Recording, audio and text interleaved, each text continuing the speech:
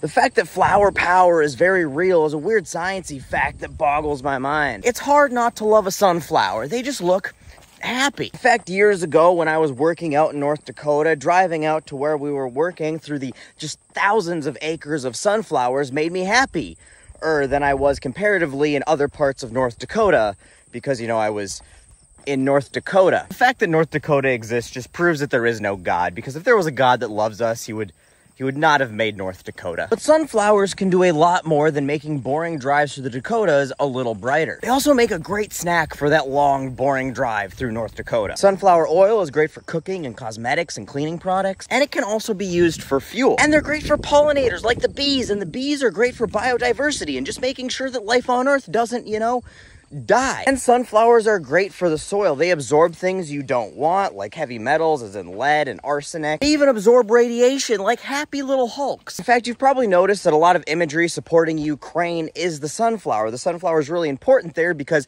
Ukraine is where Chernobyl's located. And the sunflower is a superhero that has helped clean the soil around Chernobyl. And in addition to absorbing stuff you don't want out of the soil, they put stuff you do want back in it. Like carbon. They pull it from the air and sequester it in the soil, which is good for plants and climate change. Their deep taproots help break up and aerate compacted soil, mixing it up and getting better mixes of nutrient-rich soil. And they pull nutrients up from the deep that other crops can't reach. And then once the sunflower is harvested or dies, those nutrients are returned back to the topsoil, making them accessible for other crops and plant life and increasing biodiversity. But it also turns out that sunflowers can help fight climate change as well. First, they just require less greenhouse gases in general than other similar crops to produce. When it comes to oil-producing crops, the only one with a lower greenhouse gas footprint is rapeseed or canola oil. But when it comes to factoring in other things like water and land usage, sunflowers can sneak ahead. And their production per acre is nothing to write home about when comparing it to other crops like corn. They're comparable to similar crops like soybeans, but with half the carbon footprint, and they blow rapeseed's yield out of the water. And speaking of blowing things out of the water, that's where sunflowers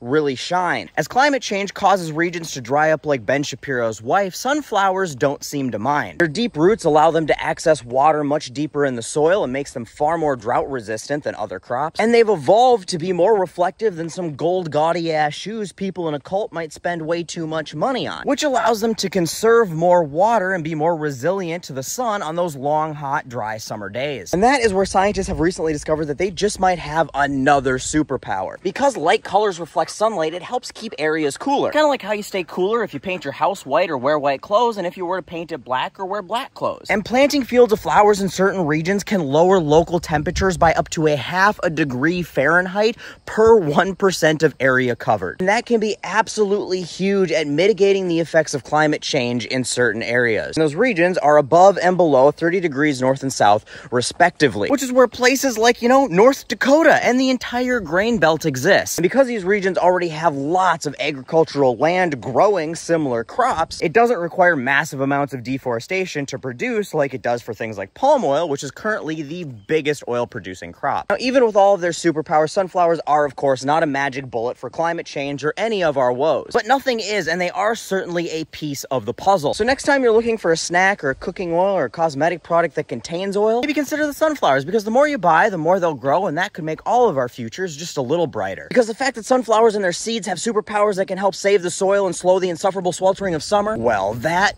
is pretty mind-boggling.